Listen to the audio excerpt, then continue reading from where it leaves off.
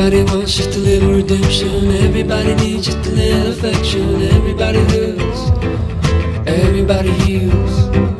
Everybody wants just a little connection. Everybody needs just a little attention. Everybody hurts, everybody heals.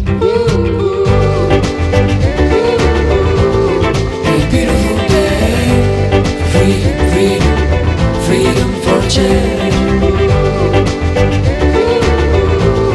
A beautiful day, freedom, freedom, freedom for a change.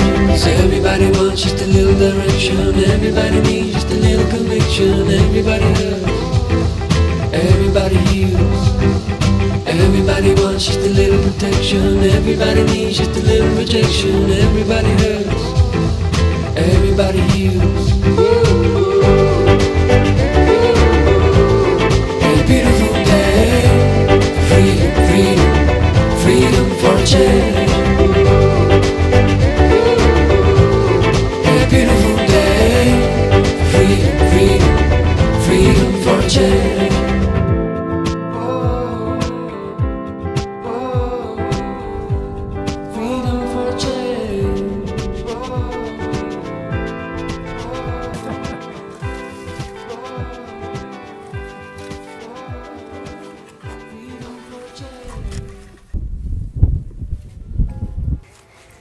It's a place that you need to be prepared, like to be outside everything, and it's beautiful. It's like everybody, when first time when you arrive, it's like wow, like it's between the mountains and so isolated and so calm, and the only thing you hear is like birds in the morning and cows, and that's all. And yeah, it's amazing.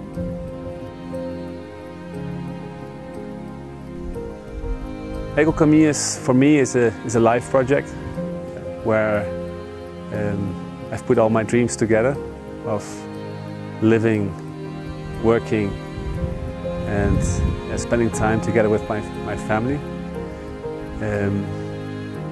I've spent quite a few years working in different areas, and I'm sure that this is what we are looking for, a project where we make our hands dirty, we farm, we build, we create, we help other people and live in harmony, we sustain ourselves. For me that's the essence of Ecocaminhos, and sharing that with other people for me is the purpose of being here. A few years ago I decided to change my life and do something better for the world, you know. I believe we exist on the planet with a purpose to develop ourselves, and I think this is the excellent environment for that. And by receiving people with the same mindset, I think we can achieve amazing things, and that for me is the goal of Ecocaminhos. We got a nice life here. Everybody's sociable, we are friends. It's people from all around the world, so we can get to know each other and get to know about different culture, and that's awesome. Meu nome é Vanessa, eu estou aqui desde julho, né? E o porquê de eu vir para cá é por conta da oportunidade de eu aprender mais sobre permacultura, bioconstrução, e também da oportunidade de conviver com outras pessoas que também querem aprender sobre permacultura e trocar experiência também. It's been really good experience staying in a homestay family. They've been really welcoming, really generous, cooked us lots of amazing food. So much food. So much food. And also staying in a family has really helped us with our Portuguese as well. And they've been really welcoming, so they've invited us to lots of parties. You've met quite a lot of their family. So barbecues, football, yeah, all sorts of things. So yeah, great experience getting to practice so much Portuguese and meeting loads of different people. It's really good.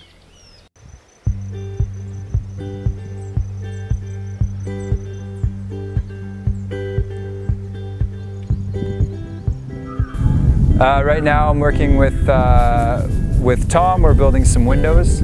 we're using recycled train track wood.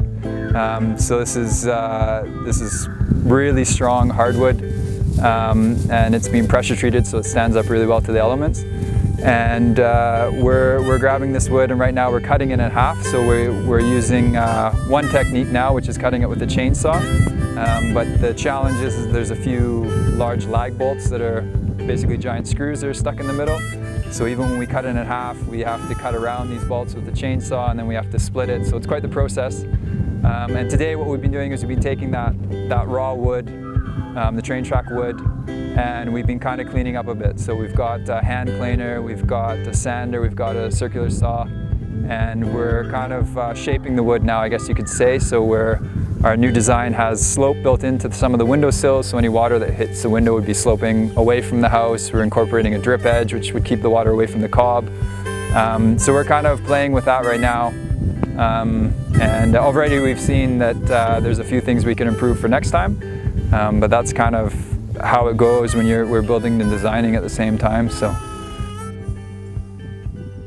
Before I saw this, I wouldn't have believed that it was possible to build something so grand without, without cement or without having to spend a lot of money on construction. But they've locally farmed a lot of the materials they've used.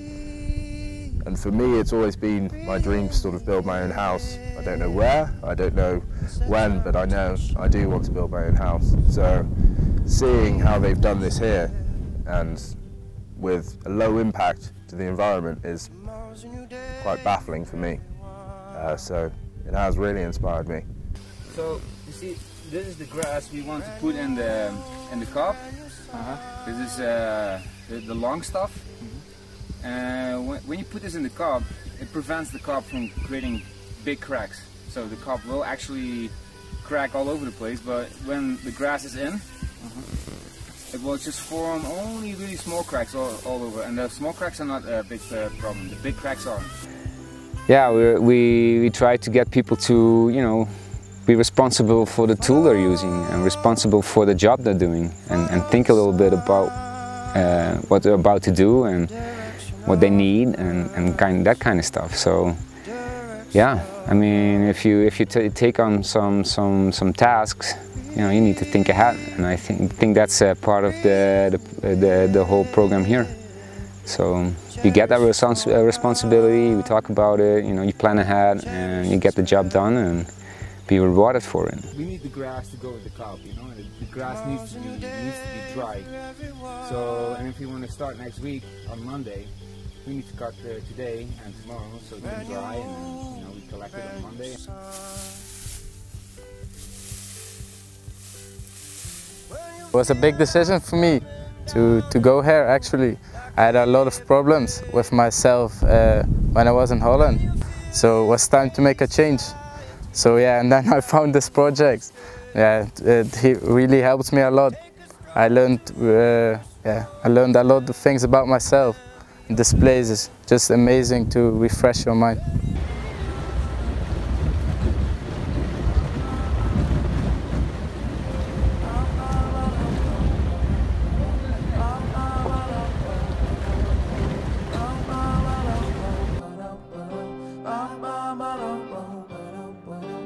Yeah, the Volunteers House, it's really chilled out. Everyone's really chill and sort of, we all get along, I'd say, so it's a close-knit community.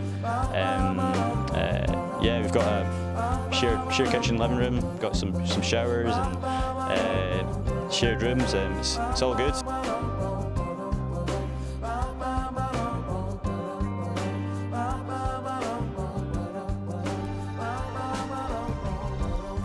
So Cobb is, I believe, one of the oldest building materials there is, apart from maybe stone. I was reading today that the first remains of a cob structure date back about 10,000 years ago. So basically, at the same time that we started farming, we started also building houses out of earth. And it's basically just clay, sand and hay and water mixed together to either make adobe bricks, which are just cob bricks basically, or cob like we use here, which is just lumps of clay and sand put onto a wall, shaped into a wall shape, and it's just super strong building material. So just for you to understand, like in the house behind us, there is 75 cubic meters of cob in there.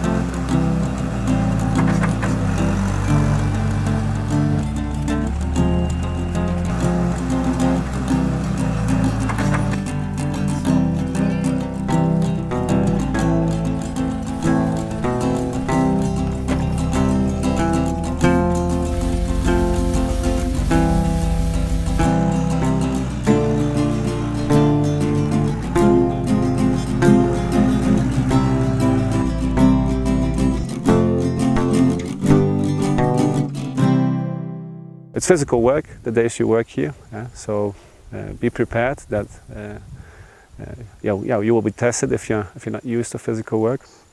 But it's also very satisfying in my view to see that you realize something during the day and really are participating in that group process. And then when you really start to work the clay, it becomes like this. And that's all the clay coming to the surface, all the clay molecules kind of going flat, and that's when they're flat, they're much easier to, it sticks better basically. So my vision is a self-sustaining eco-farm. We are building eco-lodges to receive tourism.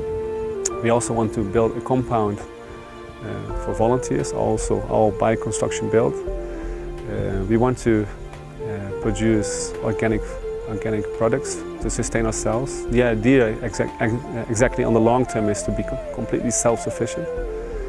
We want to generate our own energy, and that means that we want to become energy neutral. So all the energy we consume will be produced by natural local resources, sun, water, forest or wind. We want to impact the community, which means we want to collaborate with the local community. We are thinking of having children and youth involved in vocational training for younger kids who have limited possibilities in life. But at the same time, we also like to receive people internationally and share our knowledge and spread the seeds and plant them elsewhere, and so people spread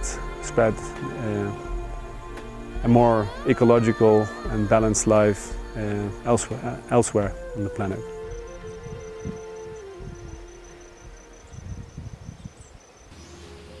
Bom, aqui na Ecocaminhos nós temos alguns tipos de programas de voluntariado. Nós temos o Eco Experience e nós temos o Grupo Experience, que é para pessoas que têm interesse de vir aqui participar com a gente na Ecofazenda e fazer também turismo. Nós temos o Short Term, que são pessoas que têm interesse de ficar na Ecofazenda um tempo mais curto. Nós temos o Long Term, que é também, ou pode ser parcial ou pode ser tempo integral. O parcial, as pessoas participam algumas horas da semana aqui com a gente. E o integral, as pessoas moram na casa dos voluntários e participam de tempo integral aqui da Ecocaminhos. Nós temos também um programa de reabilitação para pessoas em depressão. E todas essas informações as pessoas podem encontrar melhor descritas no nosso site.